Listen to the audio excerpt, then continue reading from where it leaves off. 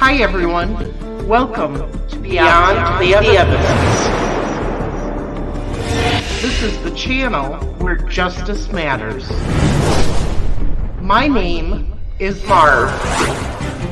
I am a true crime fanatic, and I love to dig deeper into the mysteries of unsolved cases. Join me as we search for missing persons, uncover the clues in unsolved murders, follow along with jury trials, and we'll be a voice for the voiceless. I'll share with you the facts, the theories, the clues, the evidence, and the controversies that surround these cases. This is Beyond the Evidence.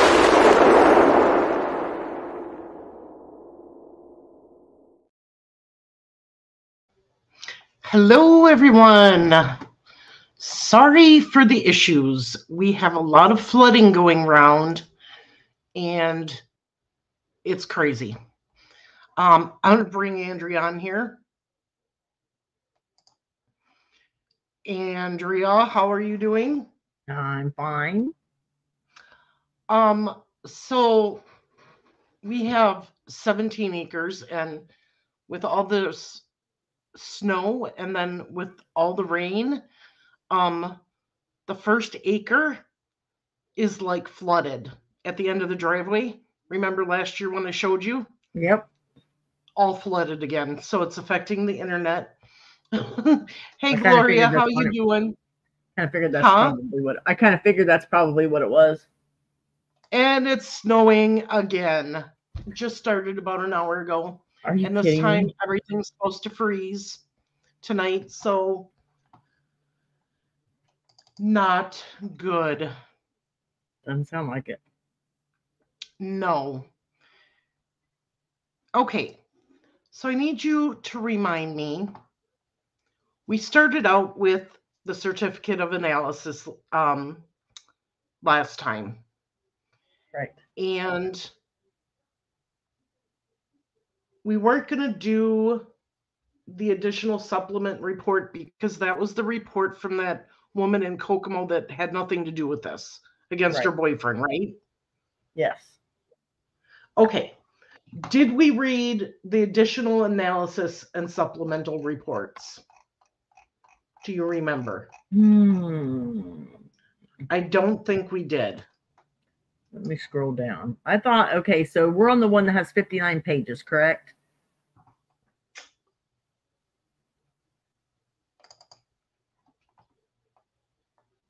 Okay, what is the name of that one? Additional analysis and supplemental reports. Yes. Okay.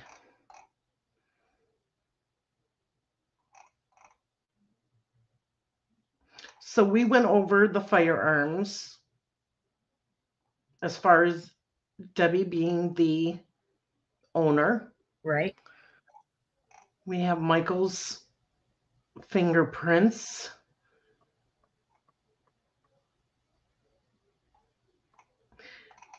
Did we read page 6 where it talked about Chris Hubbard?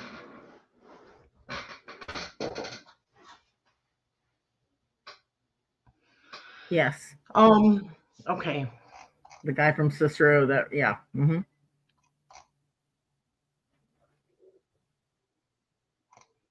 And we read the thing with Adam Johnson. Okay. Right.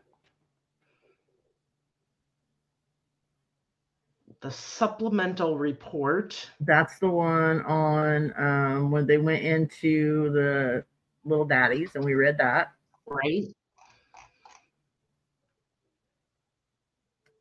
And the next one is the report from the girl in Kokomo that has nothing to do with the case. Yeah, I'm not sure why. I think she was convinced that. Yeah, her boyfriend had something. Right. Her boyfriend had something to do with it, and then found out nope. Right. Okay. Then we have And we're not going to read through all these. I'm just going to tell you what we have. We have a narrative with all the items, all the evidence. Which was what we pretty much read already. Yep. But it breaks it down even more. Tells what each item was and the number and all that. Okay, so we read 21 and 22, 23 and 24. That was with the cigarette butts. Right. We read 25. We did 26 and 27. We did 28.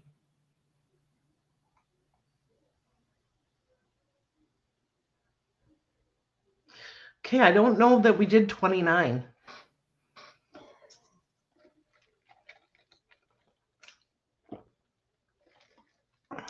So let's start there. Okay. Who's starting? Me or you? I don't remember if we did this one or not, so we'll start here. All right, everybody. We are continuing with Tabitha's story. Up until now, we have read the main suspects' depositions and statements.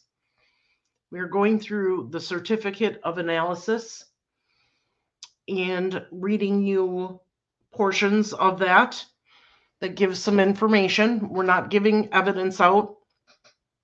Hello, Mark. How are you this evening? And then we're just going to continue on and keep going. We've got 2 episodes this week. So if you could read that one, okay, that would be great. I can fix something on the video. Okay. Offense, missing person, date of report 10/24/02, County of Tipton. Victim's name Tabitha Raines. Narrative continued from 0210-3616. Note, all evidence is logged in under case number, and then it gives the number, which was the case number I was originally given by Assistant Chief Alley. Wednesday, 10/23/02. Myself and Sergeant Nystrom, ISP, went to Hankins Body Shop, 445 Sweetland Avenue, Tipton, with a search warrant to search a vehicle belonging to Jonathan Yates. We arrived at 07:45 and processed vehicle. Red 1996 Chevy Z71 pickup truck, extended cab with a VIN number and registration number. Sergeant Nystrom photographed, did tape lifts of back seat, and used a forensic vacuum. Luminol was sprayed on back seat and surrounding area. Positive reaction on passenger side rear seat and on the jack cover under rear seat. Seat and jack cover removed from vehicle. A wooden tonfa with hair stuck to it was found under the driver's seat. A utility knife was also recovered from the console, as well as a knife sheath from the glove box. A small piece of body tissue was located in the right front wheel well. The tissue sample was recovered and sent to the lab for species identification. Once on station, I was notified by the lab that they only wanted the parts of the seat cover that had a positive reaction to the luminol.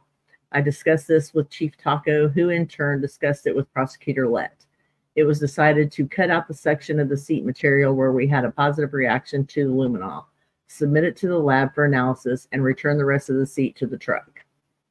Monday, 10/28/02, transported items 36 through 39, 43, and 44 to the State Police Lab in Indianapolis for examination at 9:30 a.m. Monday, 11/18/02, transported item number 20 to the State Police Lab in Indianapolis for fiber examination and inventory.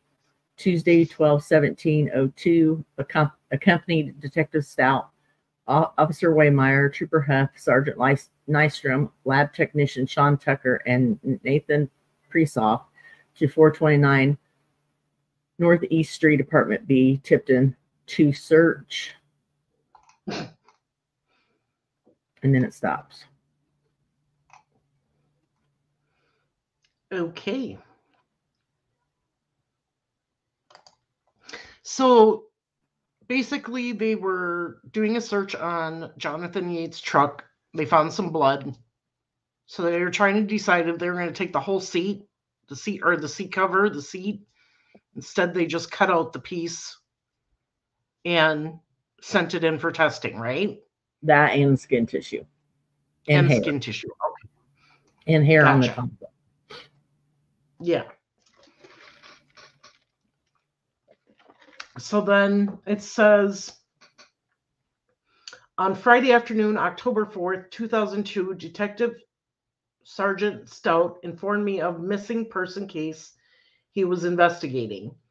He said Michael Raines reported his wife, Tabitha Raines, missing on Thursday evening, October 3rd.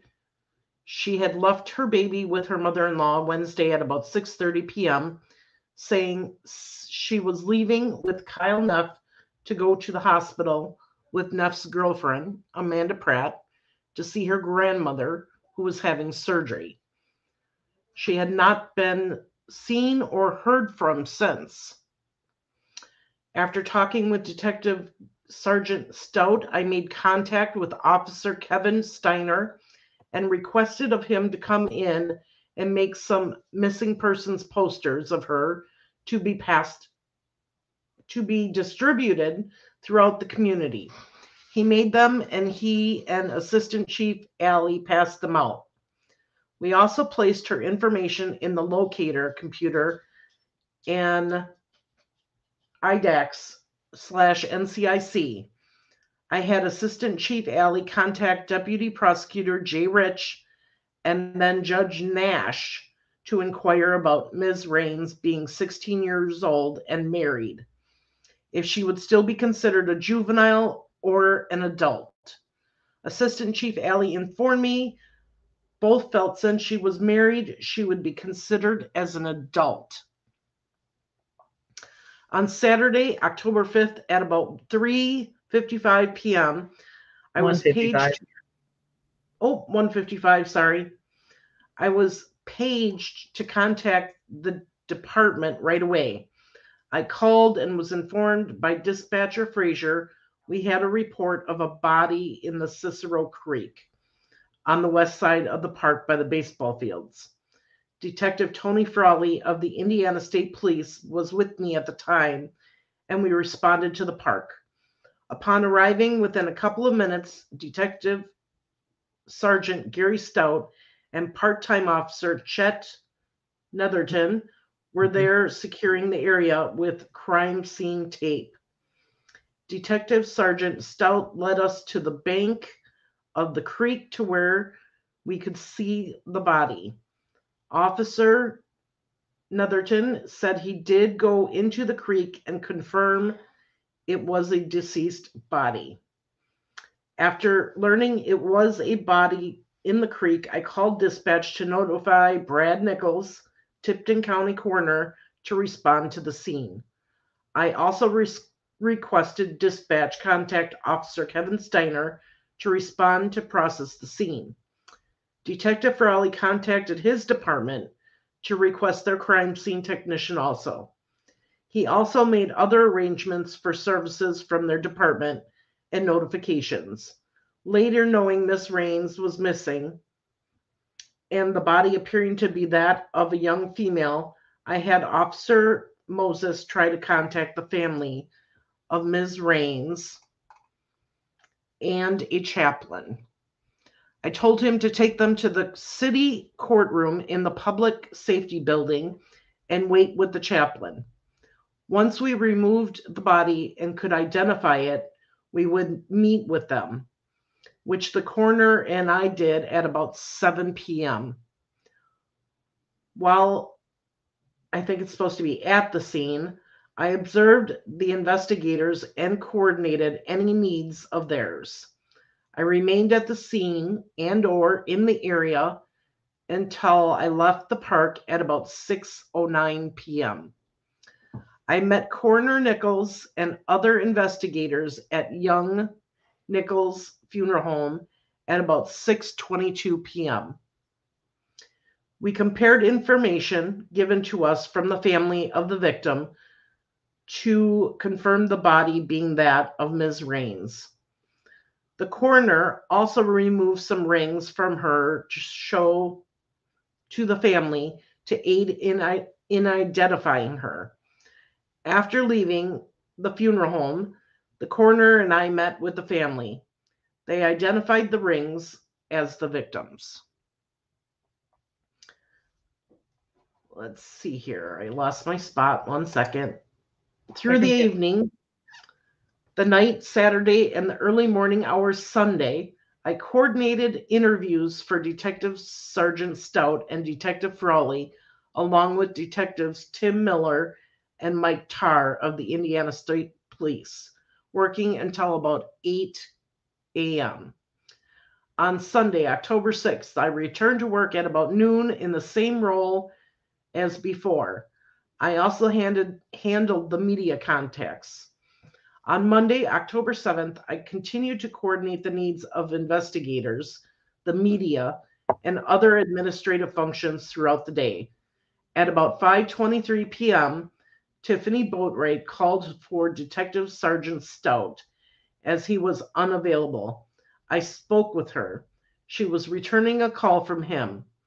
She said she heard about someone on a school bus making a comment about the case. She did not know who the person was. She could find out and call Detective Sergeant Stout Tuesday morning. I also contacted Bob Schultz, Assistant Superintendent of Tipton School Corporation, to see who this person may have been. He contacted me Tuesday and was not able to determine who it would have been. At about 5:40 p.m., Buffy Tate, the victim's mother, called and informed me her daughter, Tara, wanted to speak with us. She got on the phone and said one night between Wednesday, October 2nd, and Saturday, October 5th, she and Travis Clouser, her boyfriend, were driving in Kempton with her cousin, Nicole, when he asked them if he murdered or helped murder someone, if they would tell on him. They replied it depended on who it was and if he was the one who did it. I asked her if she felt he could be involved. She replied if he was coked up, he might. I asked if she thought he could kill Tabi as she was his cousin. She replied she thought he would help. I told her I would pass this information to the detectives, which I did, and they would contact her. At about 6:08 p.m., Melissa Chandler called to say she had a friend named Renetta who works at Miller's Mary Manor who told Melissa on Friday morning at about 1 a.m. Renetta works midnights. While on break outside in the back of the nursing home, she saw someone dressed in black running by the woods behind the nursing home. I tried to call Renetta. I left a message for her to call me. We finally made contact with Renetta Barney on Wednesday, October 9th. At about 12:08 a.m. Tuesday, October 8th, Justin Smith came on station to meet with me. He said he had heard John Yates was the one who pulled the trigger. Kyle Neff, Amanda Pratt, Wes Miller, and Paul Vasquez were also involved.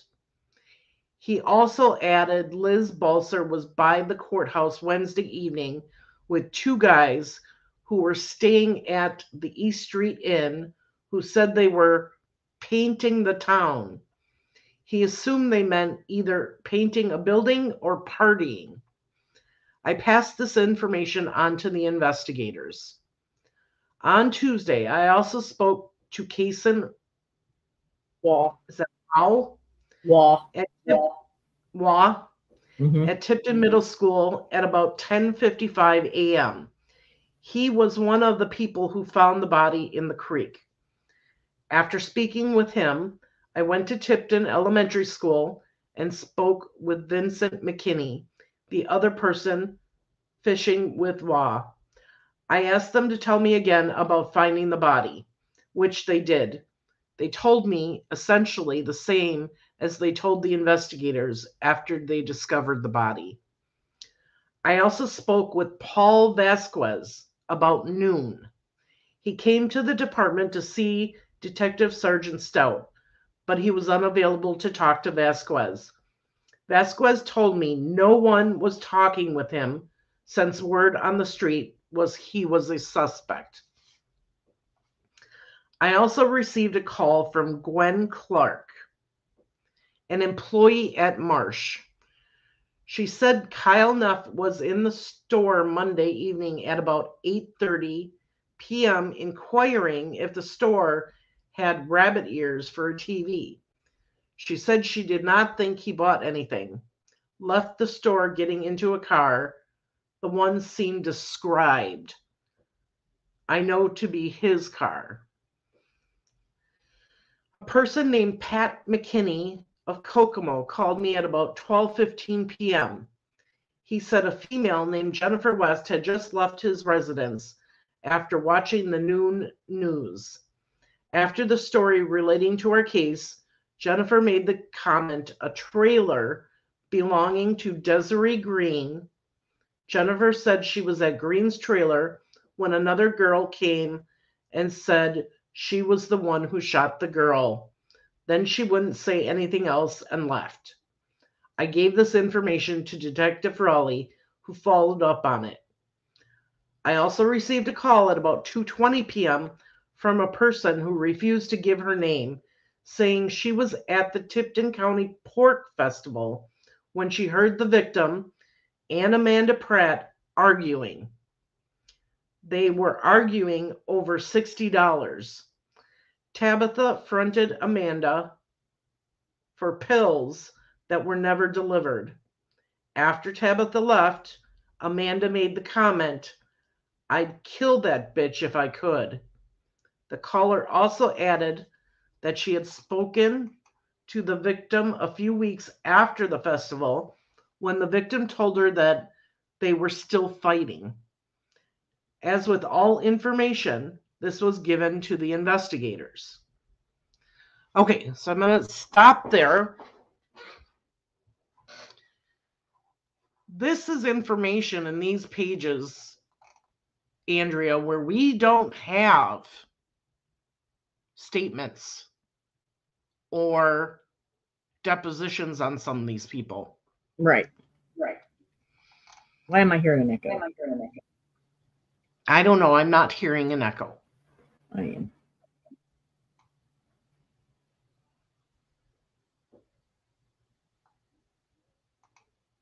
So basically in this information, we get the original story that she left at 6:30. She was supposed to go with Kyle Neff to the hospital to see Amanda Pratt because her grandmother was having surgery.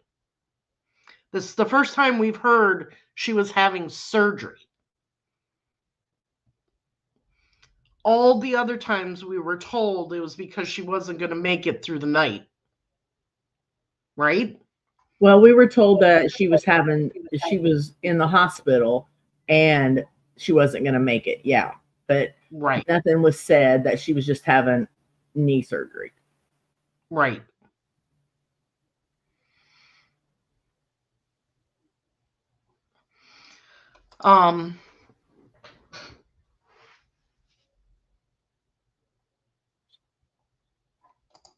Let's see here. And then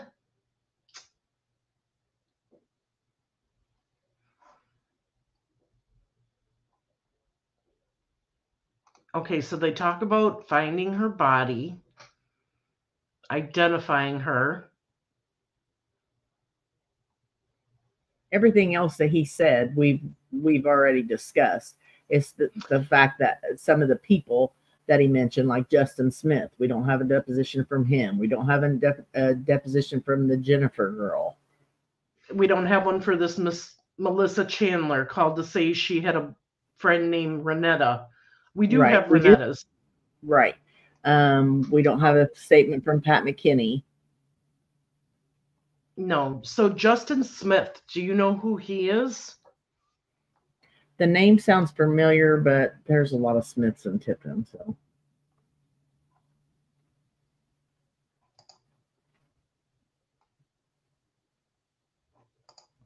And we do have Tiffany Boatwright's deposition. Yes, we do.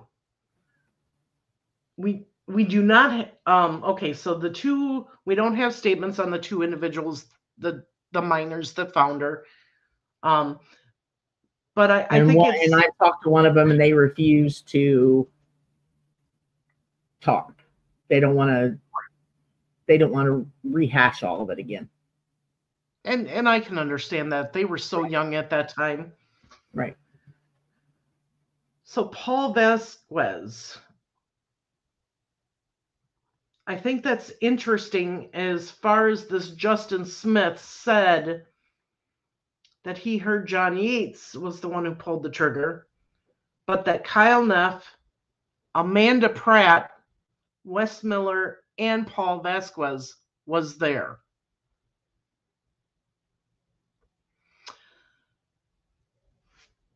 And according to depositions, they were Wes Miller and Paul Vasquez was at either Paul Vasquez's or Glenn Long's trailer.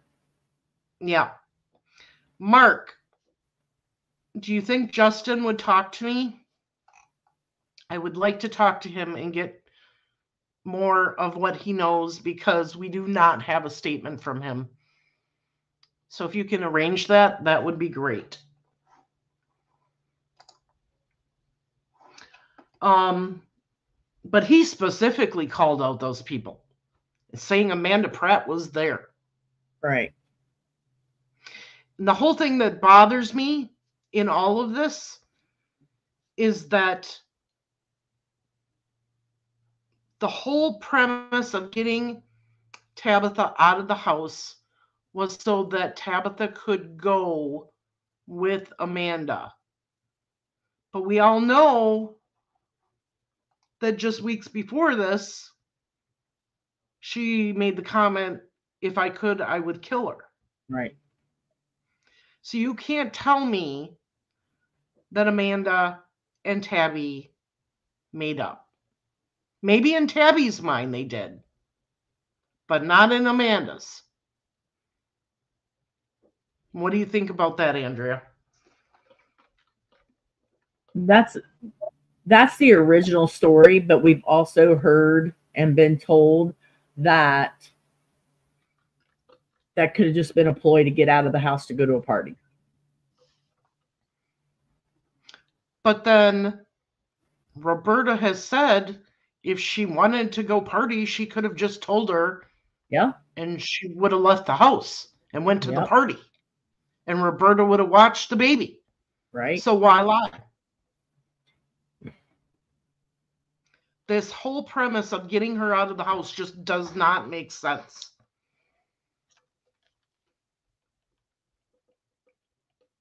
Could it be that since she was supposedly leaving with Kyle, who we've read before that she was having extramarital affairs with, that she didn't want Michael to know that she was leaving with Kyle to go to a party? And that's why she told Roberta she was going to the hospital.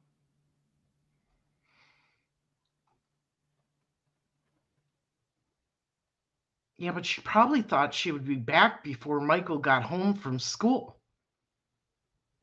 Yeah.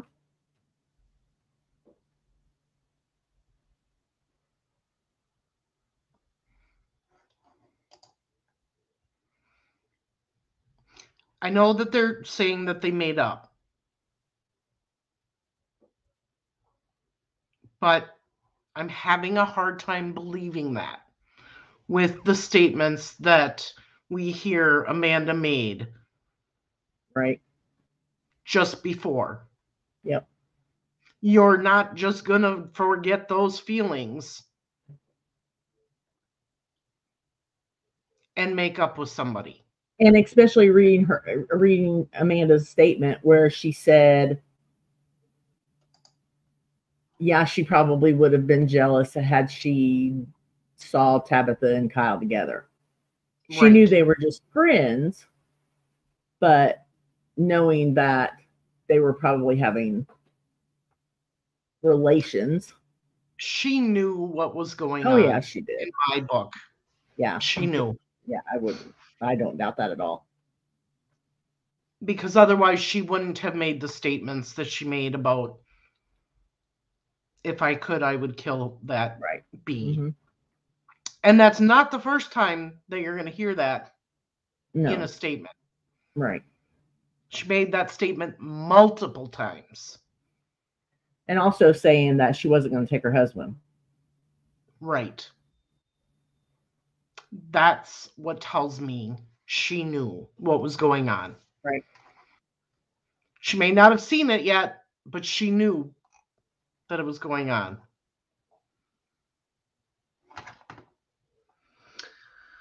Okay.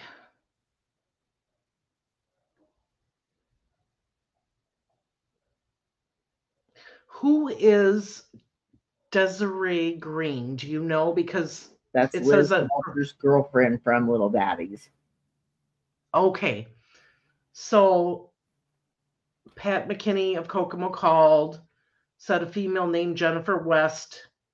Now, who's Jennifer West? I don't know. It's another had one just left his residence.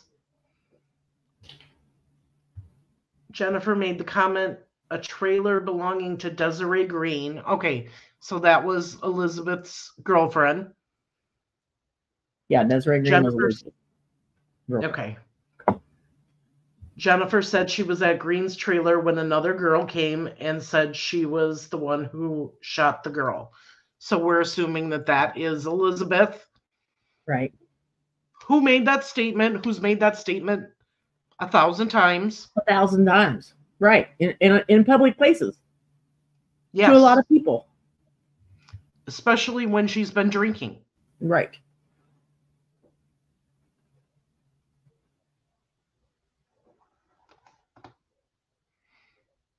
And what happens when you drink? You tell the truth.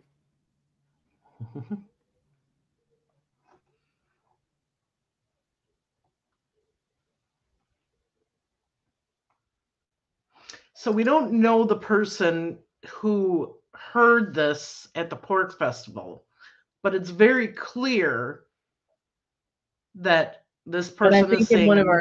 I think in one of our other depositions there is a name, but I don't think we've read it yet. We haven't read it online. Okay. I'd kill, yeah, if I could. Okay.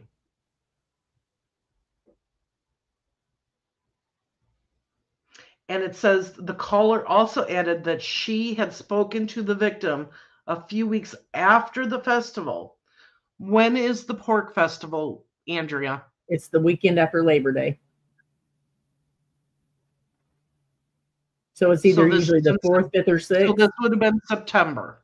Yeah, September. It would have either been, let's see, the 11th, 12th, and 13th is the pork festival, or the 6th, 7th, and 8th.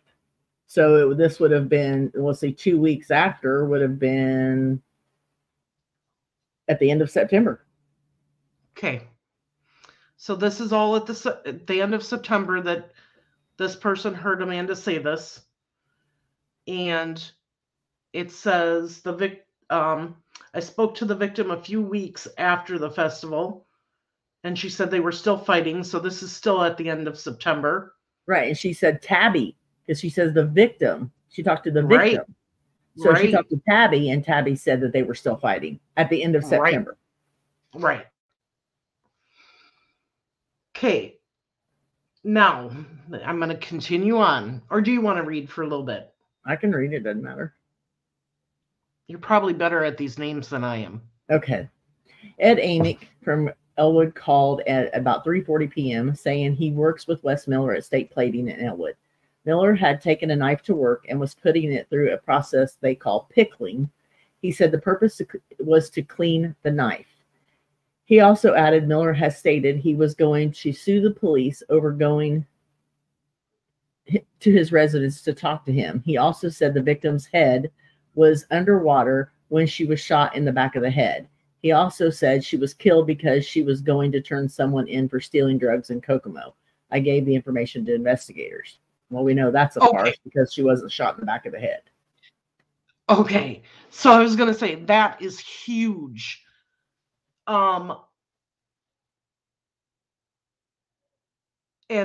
we know a knife wasn't, we've never heard a knife was used. So right. What is this whole pickling with this knife? Yeah. I mean, that's just somebody talking out, trying to be a big shot, it sounds like. Yeah, because we can refute that she was not shot in the back of the head. Right. And she had no stab wounds on her. She was going to turn someone in for stealing drugs in Kokomo.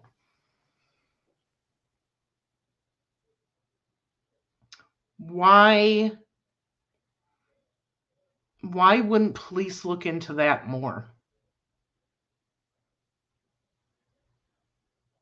Probably because there's not a lot of people in Kokomo that she hung around with. All the people that she hung around with lived in Tipton.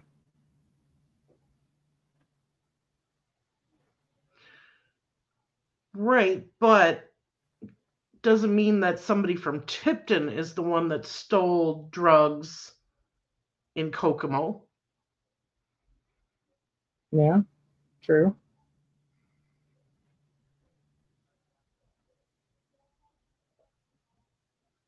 I mean, to me, that's a big statement right there. That goes towards motive.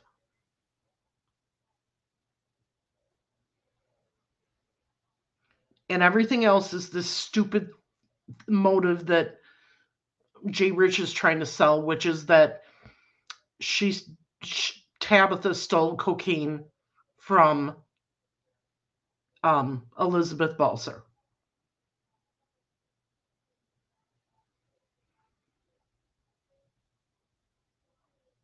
Okay, go ahead.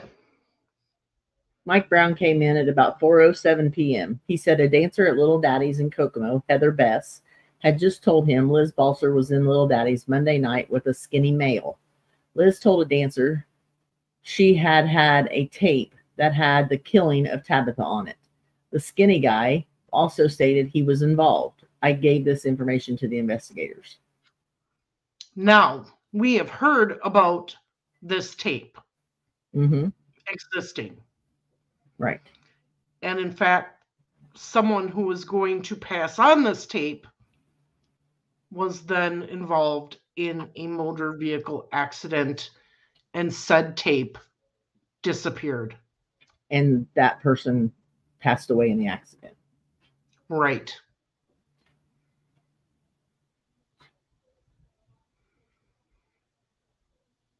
I would like to know where that tape is. Yeah, wouldn't we all?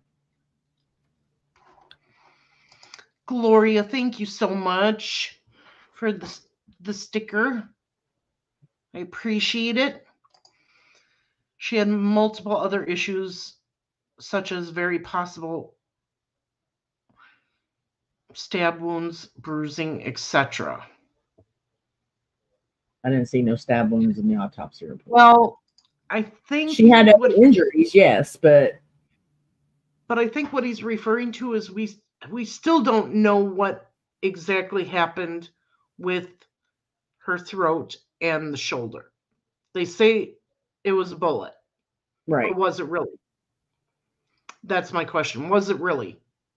Well, but that's two distinctive injuries. I mean, you can tell a difference between a knife wound and a bullet exit. Well, you would think so. Yeah. And the only other injuries, only other marks that she had on her neck was the bruising. Mm-hmm. And then her cheek from the pistol whipping or whatever they want to say it was. Yeah, that whole side of her face. Right.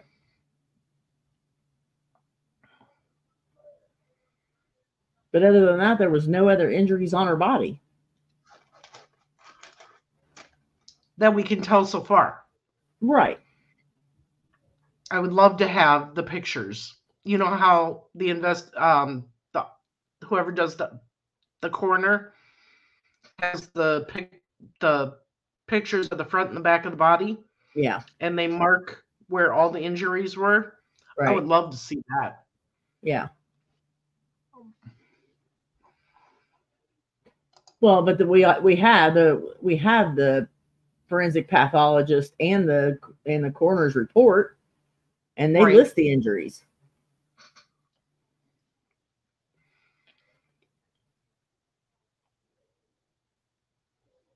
Can't hear you. I didn't say anything. I'm thinking. Oh, okay. I thought I saw your mouth move. You probably did. I was chewing on a French fry. Oh, okay. You want me to read on? Yeah, go ahead. At about 4:25 p.m., Derek Boyd was on station to see Detective Stout. As he was busy, I spoke to Boyd. Boyd said he, Dwayne Frazier, and Matt Glover were all at the city parking lot next to Mosier's Jewelers and the Diana Theater the night the victim was last seen, October the 2nd. He saw John Yates' red truck stopped at the traffic light at Independence Street, which is right in front of the Diana Theater. He said Yates was driving, Liz Balser was in the right front seat, Tabitha Raines was in the right rear seat, and he thought Lindsay Groves was in the left rear seat. He said Yates and Balser both spoke to him as the window was down on the passenger door and he could see in the truck.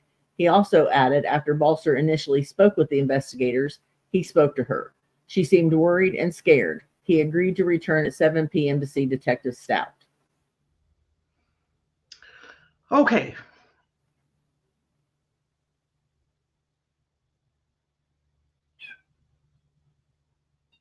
But he doesn't give a time. I wish they would have gotten a time.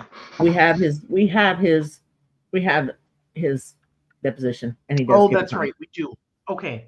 He did give a time in his deposition. Okay, go ahead.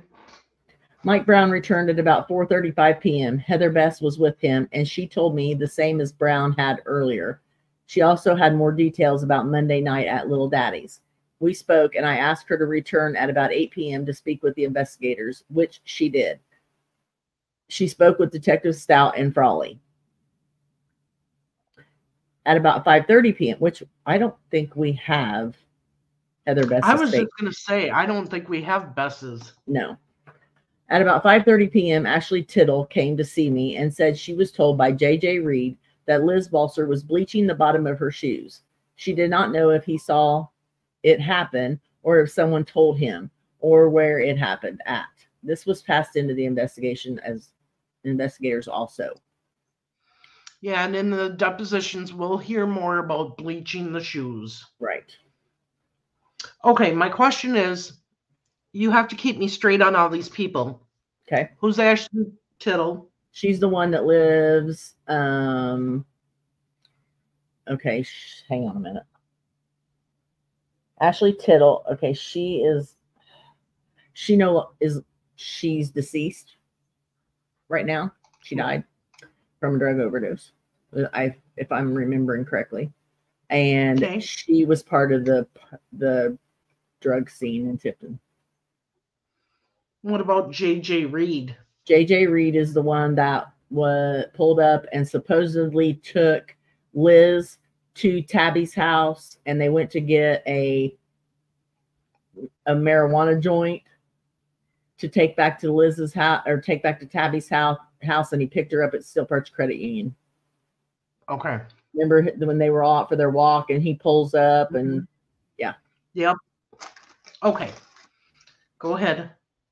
On Wednesday morning, October the 9th, Pat Comer called and said he had heard rumors about the case. He wanted to tell us he had sold Debbie Neff, Kyle's mother, a 38 caliber Taurus Model 85 revolver 7 or 8 years ago. He was going to try to find the serial number and call us back, which we have that. Right. At about 4:10 p.m., Renetta, it's Bainey, I think, and not Barney, called about what she had saw behind Miller's Mary Manor. I sent Officer Osborne to pick her up and bring her to the department as she did not have transportation. Detective Frawley and I spoke to her. She said while on a break at about 1 a.m. behind Miller's, she saw a person dressed in all dark clothes, thin build, 5'9" to 5'11", brownish color hair, running from a wooded area on the west side of a dirt pile by a wooded area behind the nursing home. She said there were lights there, so she could see fairly well. The person exited the woods and ran east along the wooded area, followed the curve north, and she lost sight of him. She also added on Wednesday, October the 2nd evening at about 6:30 or 7 p.m., she was passing papers. She also has a paper route at East and Armstrong Street, which is just to the north of where Tabi and Michael's apartment was. Right. As she approached the intersection, she saw Tabitha with the baby stroller talking with 2 or 3, quote, boys, unquote, about 19 to 20 years old. She said Tabitha was upset. As she got closer, Tabitha walked away from her going northbound. She said they met and she stopped and looked at the baby. They made small talk about the baby, and she could see that Tabitha had been crying as her mascara was running. They talked a few minutes, and she continued on her paper route. Detective Frawley and I asked her to go with us to both areas and show us the locations she was speaking of, which we did. Okay, so this is very important because this is October 2nd, the day she supposedly went missing. And 6:30 or 7 o'clock. Right. And she supposedly left at 6:30. Correct. But this woman says she was between 6:30 and 7. She was walking with the stroller, with the baby in the stroller. Right. And who are these 2 or 3 boys? These 19 to 20-year-old kids. Right. Exactly. And she was convinced that it was October 2nd, the night that Tabitha went missing. Right.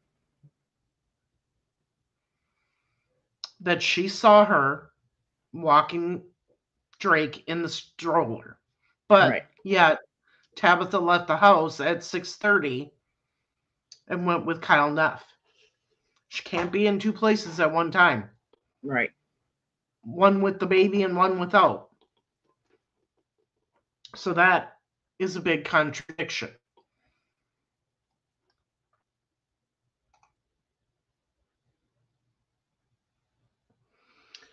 Then it says, on Thursday, October 10th, at about 8:27 p.m., I received a call from Jim Calabro from Kokomo PD.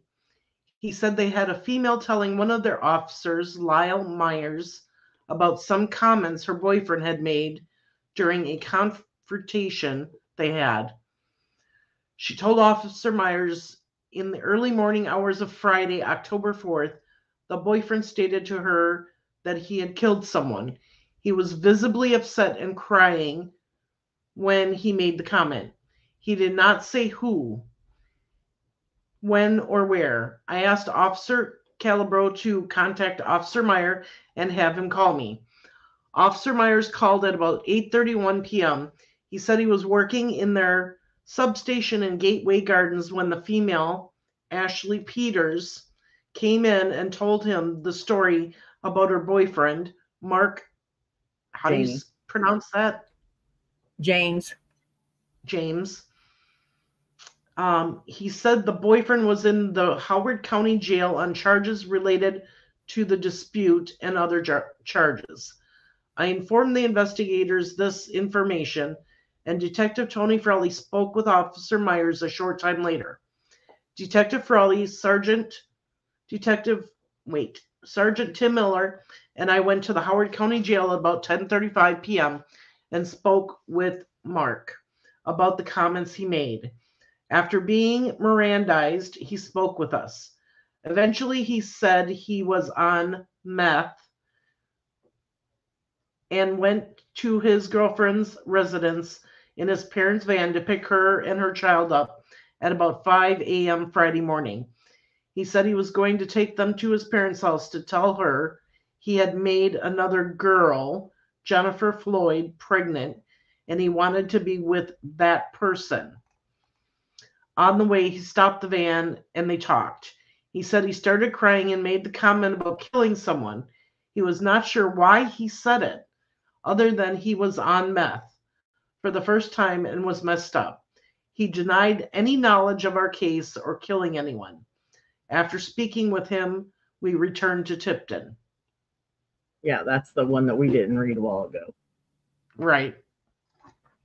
Because they found it nothing of importance.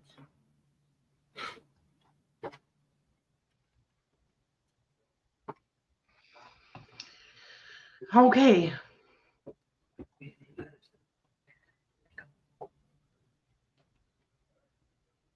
At about 8:38 p.m., Linda Moss called me concerning her daughter, Elizabeth Balser's car, which we obtained a search warrant for. I told her we were finished with it, and since it would not start, I would have it towed back to her residence, where we got it from, Friday morning, which was done. She also discussed Liz's involvement, or lack of, in the case. She said she had an alibi for her for October 2nd and 3rd. She said she had 2 bank machine receipts from Key Bank in Kokomo, and Liz was with Rudy Ramos one of the times he was at the machine. I told her to bring me the receipts, and I would call the bank to check the video to see if Liz could be seen. At about 9 p.m., she brought the receipts to me. I made a copy of them and returned them to her. We all know that in Elizabeth's trial, which we're going to cover, but we do know that supposed photo evidence was shown to the jury showing Liz was at one of those bank ATM machines. But it never showed her face. Right. So how did they identify that it was truly her? Right.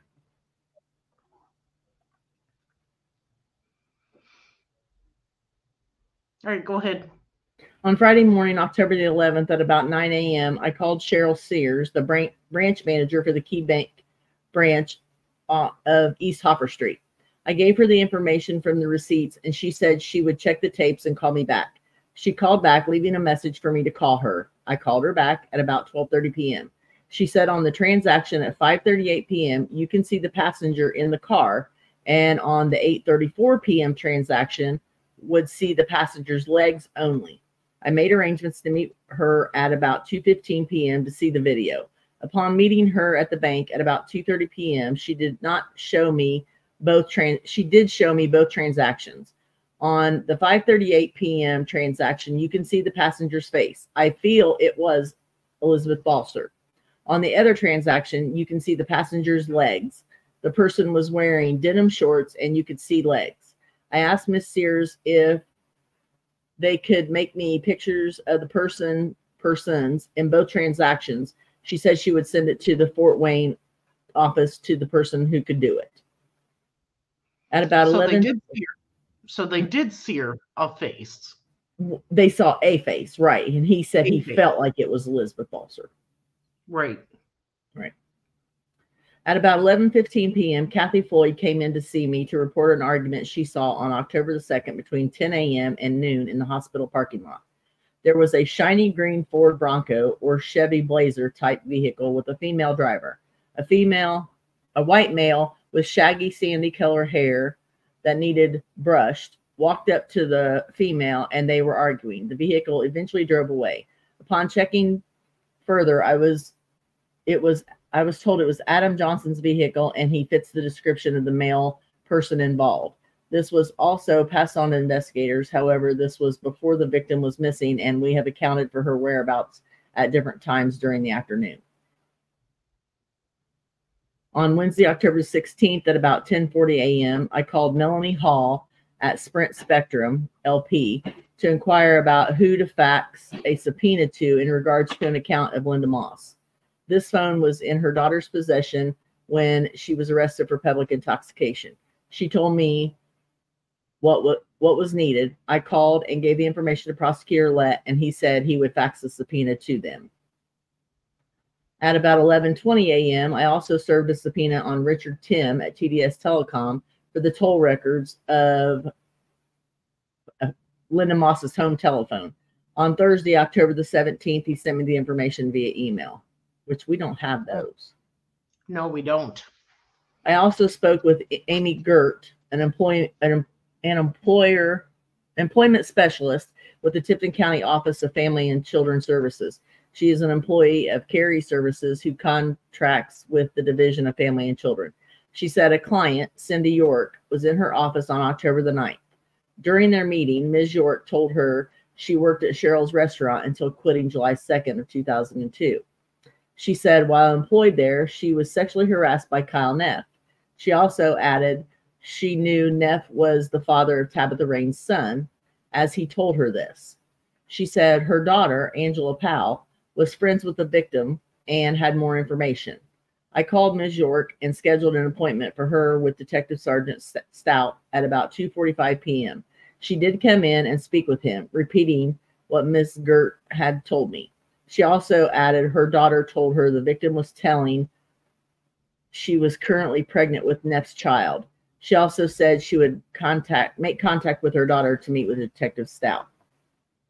End of report. We do not have any of those statements. No. And all of that was from Chief Gordon Taco that we just read. Right. Sorry, I forgot to do that in the beginning. No, it didn't say it in the beginning. Oh. I went back to check. Well, according to the autopsy, Tabitha was not pregnant. Right. So that maybe she thought she was and didn't know for sure.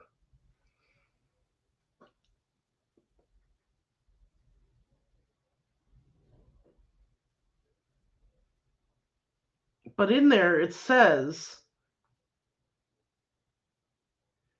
she knew Kyle Neff was the father of Tabitha Raines' son, as he told her this. Right. If you remember right, Kyle said he wanted to take a DNA test. Yep.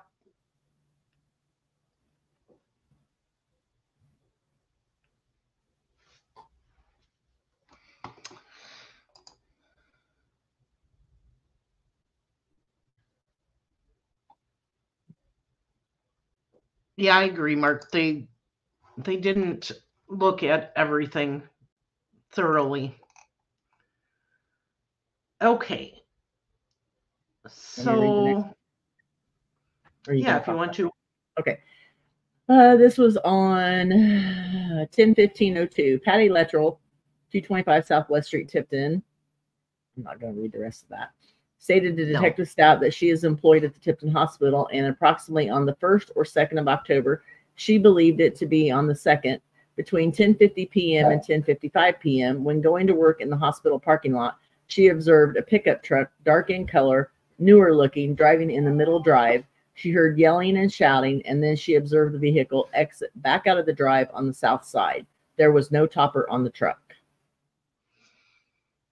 And this is important because there were tire tracks in that area, correct? Yes. Tire tracks found. Right. But they didn't investigate who those tire tracks belonged to. Right. We have pictures of the tire tracks. Correct. Okay. At 8:17 a.m. on 10/7/02, Nancy Johnson came to the police department.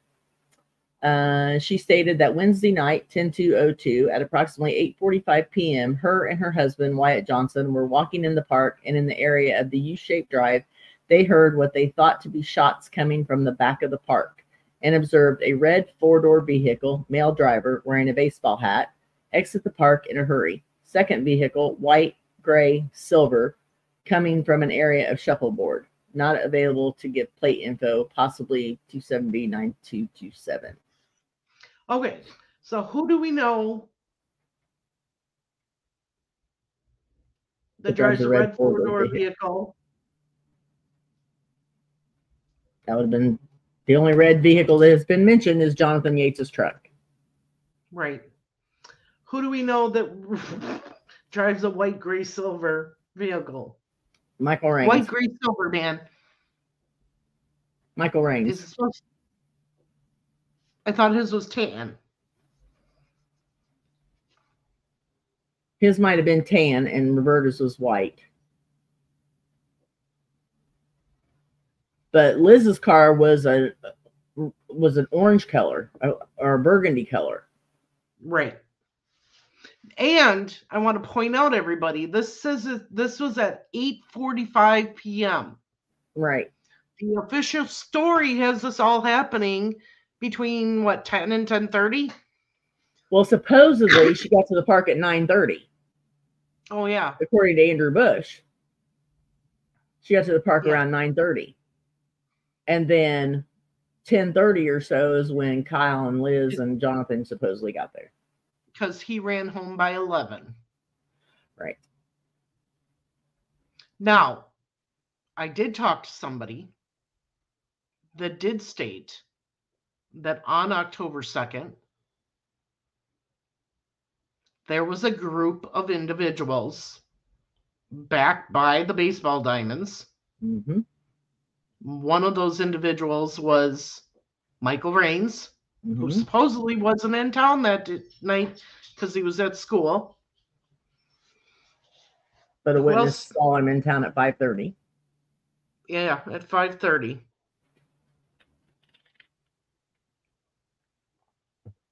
And people were going, from that group, were going in and out of the park all the way up until 7:30 when that individual left. Right. And it was a group of people, and they were drinking and had loud music playing. Yep. And the area that she's talking about is back by the baseball fields. Right. Just to the south of the pavilion area. Pretty much where it wouldn't be too far from where Tabitha was supposedly put in the water. Right. Well, where her body was found. Right. Next one. Yep. On 10/6/02, Desiree Green came to the Tipton Police Department and gave a taped statement. Gives her address and her birthday. So stated that she went to lot 87 on Thursday, Chuck Green residence, and spent the night with Liz Balser. Donnie Bowman dropped Liz and Desiree off at Ryan's Steakhouse at approximately 5:30 p.m. on Friday, and Linda Moss, brought Desiree and Liz back to her residence. Desiree stated that they stayed there approximately 15 to 20 minutes, then walked to Village Pantry, then to Dina Wright's residence to get some weed. Stated that they did smoke some weed at Dina Wright's residence, then they walked to an area of the courthouse and got a ride back to Liz's residence with Tom McDaniel and went to bed.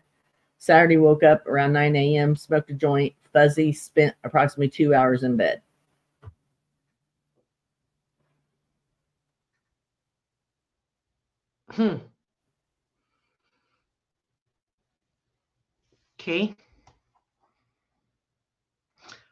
Okay, so Mark says, Gary Stolt told us there was video of that, but you couldn't make out in the video who was who. Too far away for the technology then. Gary Stolt told you that there was a group of individuals at the park that night? And where's the cameras at? Right. Because they didn't have cameras in the park at that time. I'm wondering if it was at the hospital. Did he tell you where this camera supposedly was?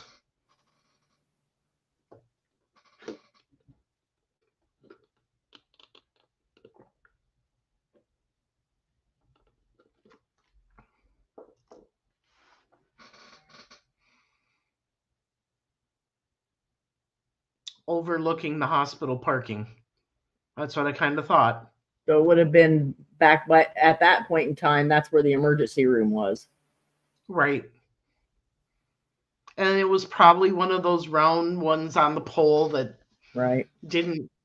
was just enough to view, show who was in the parking lot up close, and everything else was fuzzy and blurry. That's interesting to know.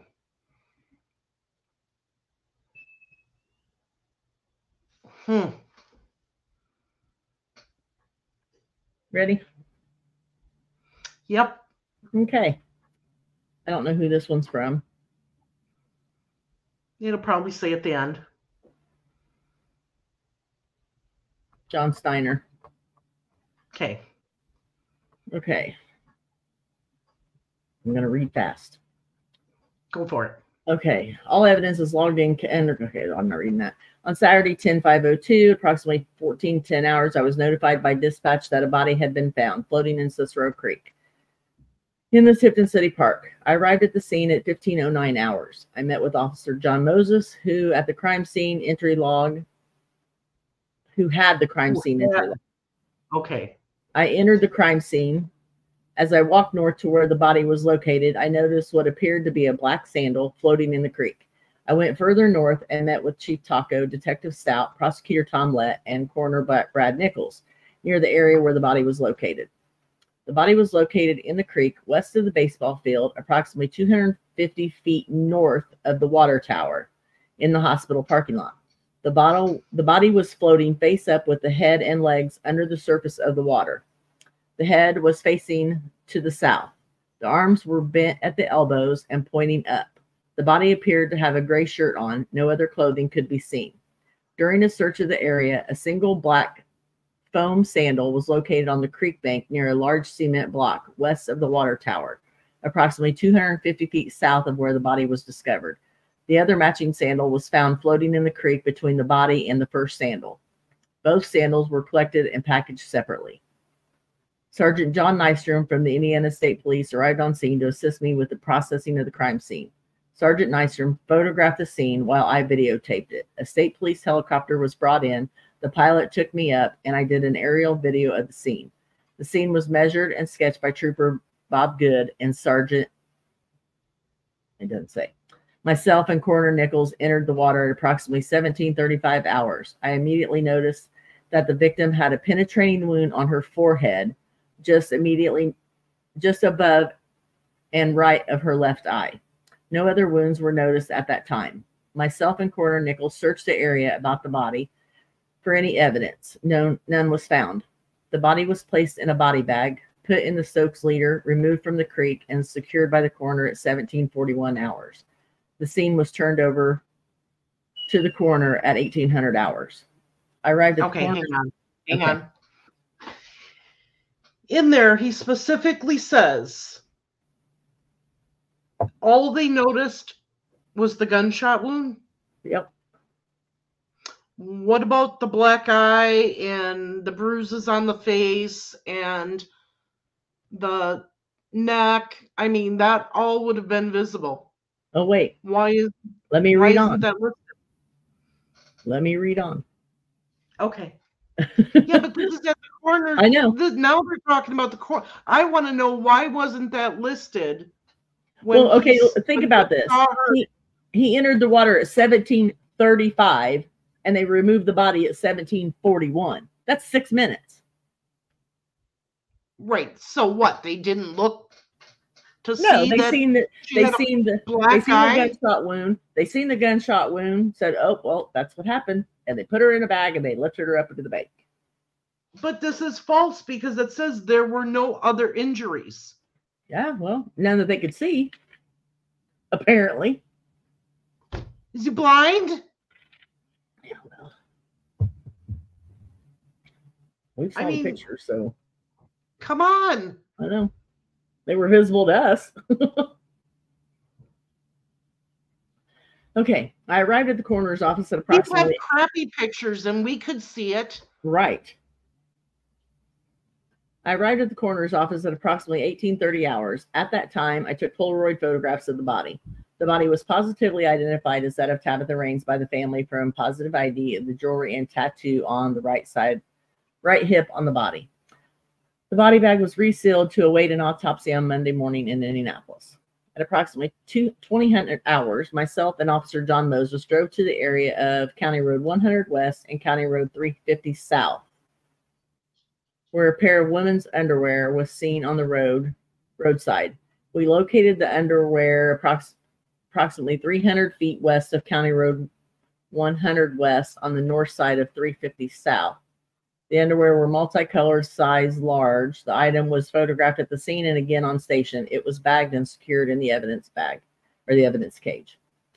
The reason why I slowed down there is because that's almost the scene of where said person got into an accident that killed him.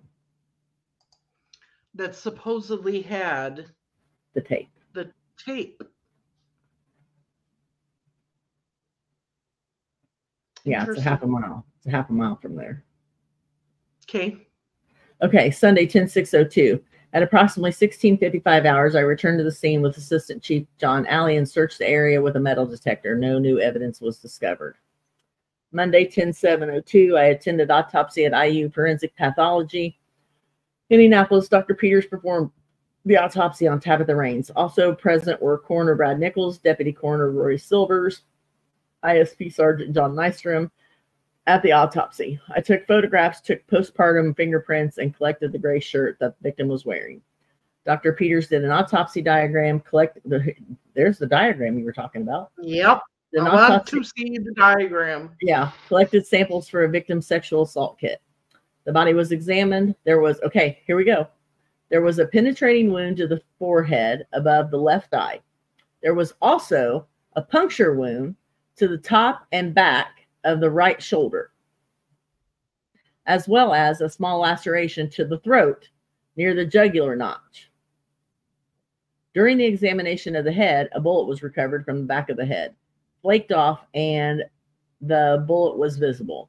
It was recovered by Dr. Peters, washed off, and I secured it in a pillbox for later examination at the State Police Lab in Indianapolis.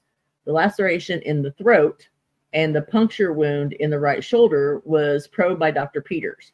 The autopsy started at 0800 and was completed by 10:45. The sexual assault kit was secured in the evidence refrigerator. The gray shirt was secured in the police department garage, hung up and allowed to dry. Okay, but it still doesn't mention anything about the black eye, the bruising on the side of the head, and on her jawline. Why aren't they stating this? I don't know. And they're calling it a puncture wound. Right. Not a bullet wound.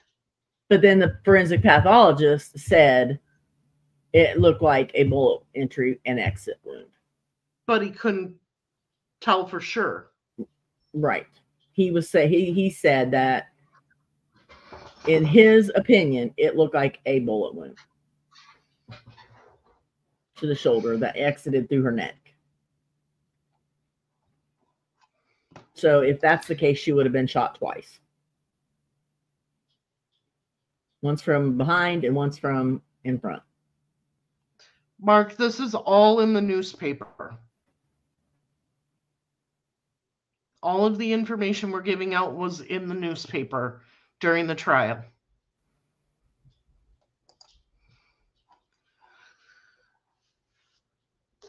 Okay. 10/8/02. Myself and Sergeant John Nystrom transported evidence items to the State Police Lab in Indianapolis for examination before leaving for the laboratory. We were informed that there had been a search warrant obtained for a vehicle owned by Elizabeth Balser.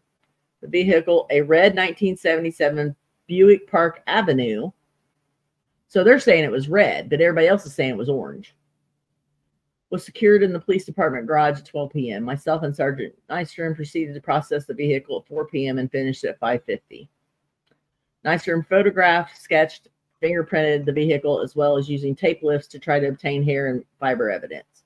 I used the forensic vacuum on the front and rear floors of the vehicle. Where are you at? On page 42. Oh, for the vehicle. Okay. Thursday, 10/10/02. Went to Tipton County Jail and recovered a pair of K-Swiss tennis shoes, white size 8, and a Sprint Samsung portable dual band phone model number from the property of Elizabeth Balser as per a search warrant for the same. The items were placed in individual paper bags and transported to the police department, where they were photographed, sealed, and placed into evidence. The left shoe had a red stain. The left shoe had a red stain on top, left side between the 4th and 5th eyelets. The right shoe had a scuff mark and a reddish stain on the left top side of the toe area. I was asked to go to the Tipton City Park and look at the area around the shuffleboard court, where some of the family members found a brownish stain that they thought could possibly be blood. I met with Trooper Ron Huff, who had the area secured. I examined the area, took photographs of the area. I collected the brownish stain with a cotton swab and distilled water. The stain was a very fine powder. I determined that it was just a fine layer of dust and dirt. Friday, 10/11/02, I transported items to the State Police Laboratory in Indianapolis for examination at 3:40 p.m. Saturday, 10/12/02, the brown blanket was removed from the utility room. Okay, wait a minute. They've not said one thing about a brown blanket. No, I just caught that too.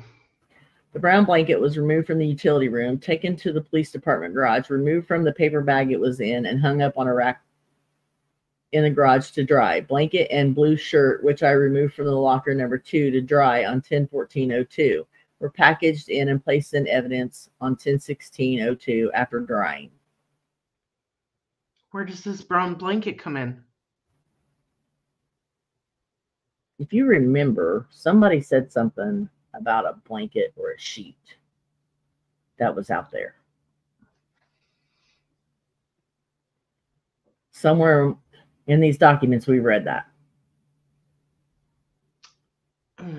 Yeah.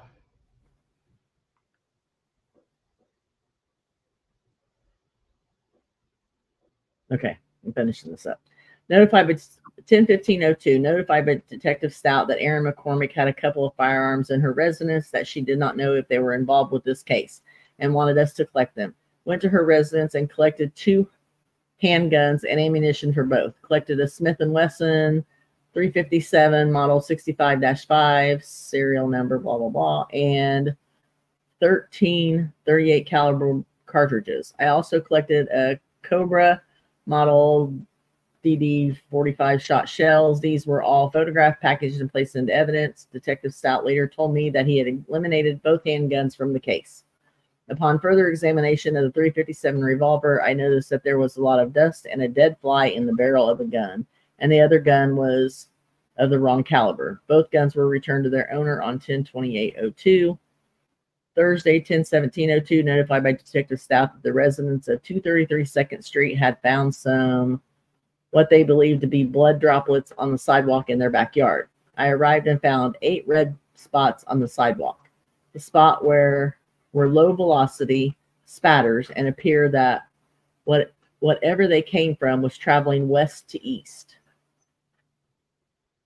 The droplets seemed to be in a straight line down the sidewalk, going from the back steps of the house to the garage on the west side of the garage. I photographed the spots and collected 3 of the spots using a sterile cotton swab and distilled water. I collected the spots at each end and 1 in the middle. All 3 were packaged and placed into evidence. Saturday, 10/19/02, contacted by ISP Trooper Bob Good that he had collected a pair of women's underwear on State Road 28 and approximately 400 West. I had photographed the item, bagged it, and placed it into evidence. End of report. John Steiner.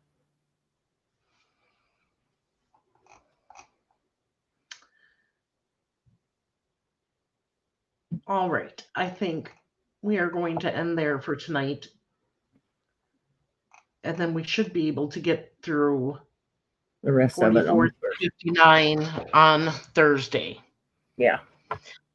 That's what I was thinking the same thing, Mark. I thought it was a sheet, not a blanket. Yeah. I don't remember anything about a brown blanket. Yeah, I don't I either. remember a sheet.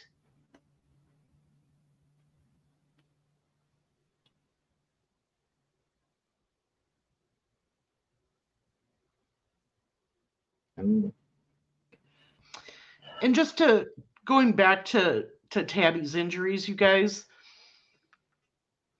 So the reason that I'm giving this information out in full as to what her injuries were is because her injuries did not go along with the official story.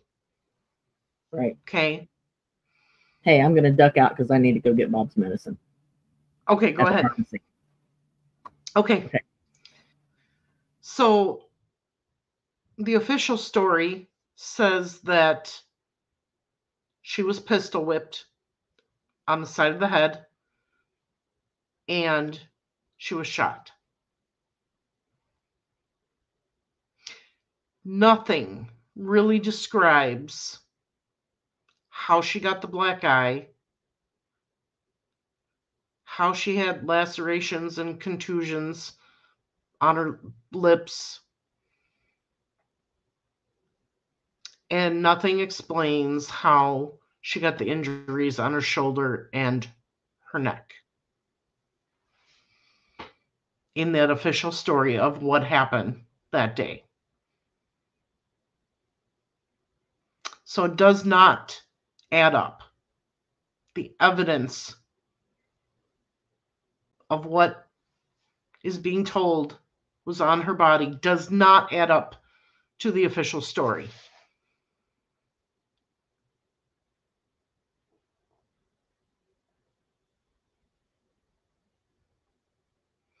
And as you can see, as we're reading through these, we are contradicting things that we know. Like, we know there was a sheet. Where did this brown blanket come into play?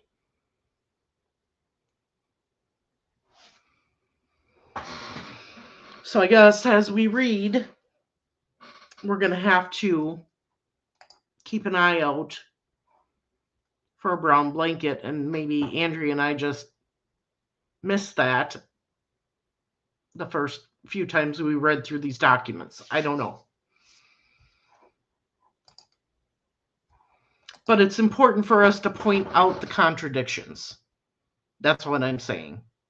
You know, the injuries that she had does not match what happened in the official story.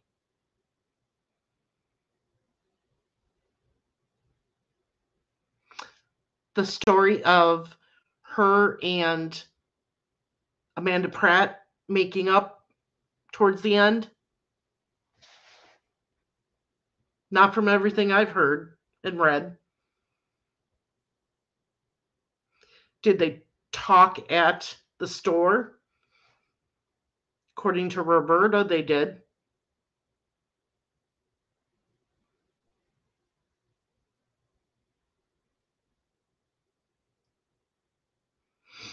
Hey, Frosty, how's it going? We know that Amanda Pratt made major comments about how she would unalive Tabitha if she had the chance.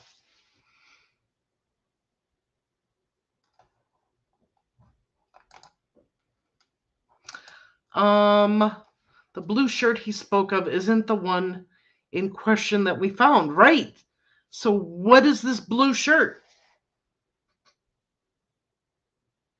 Where did they find this blue shirt? Because everything we're being told is she had this gray sweatshirt thing on.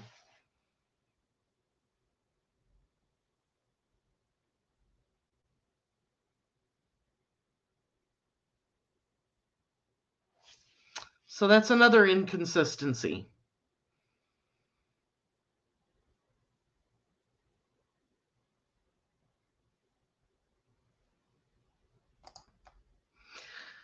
Okay, so Thursday night, we're going to continue with the supplemental report.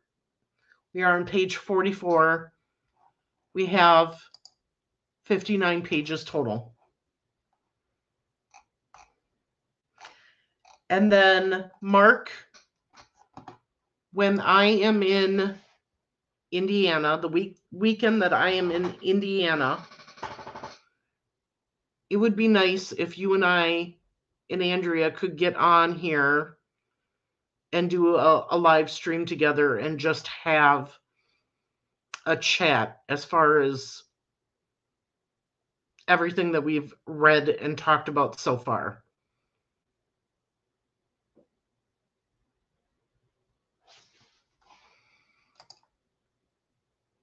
The blue shirt was from the house.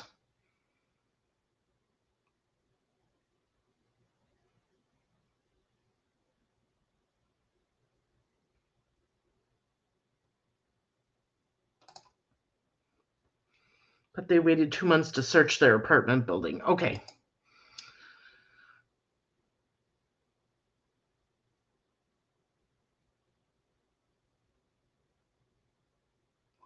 Thank you, Frosty. I'm trying.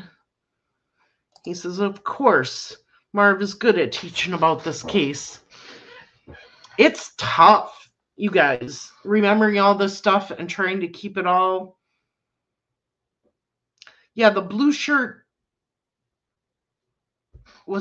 he submitted was wet. I need to look at the pictures because I'm pretty sure that shirt is in the pictures and we got to find out where it came from. We'll take a look and then on Thursday we'll let you know. So, okay, Thursday we're going to come back. We're going to finish up the supplemental reports. Next week, let's see here. What is next week? Next week I leave on Thursday. So, we'll try to get one more episode in of reading more documents. And then while I am gone to Indiana for the Memorial Walk, just so you know, April 5th, 5:30 p.m., Tipton City Park, Memorial Walk for Tabitha. Please, please come.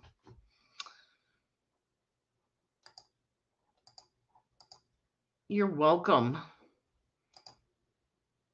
Absolutely.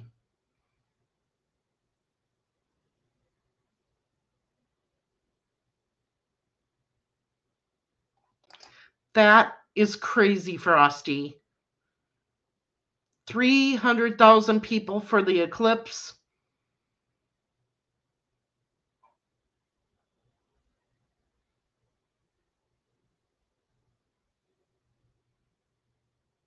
That is just crazy. All right.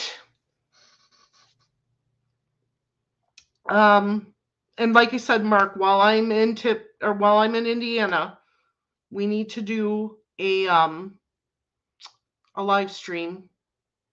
Have you come on through Zoom or whatever and just have a discussion about what we've read so far and go over a few things. All the hotels here are booked. That's crazy. I will be headed back home by then. Okay. But thank you for coming. Join us again on Thursday, not tomorrow, day after. And we'll continue reading. All right. Have a good night and everyone stay safe. Bye.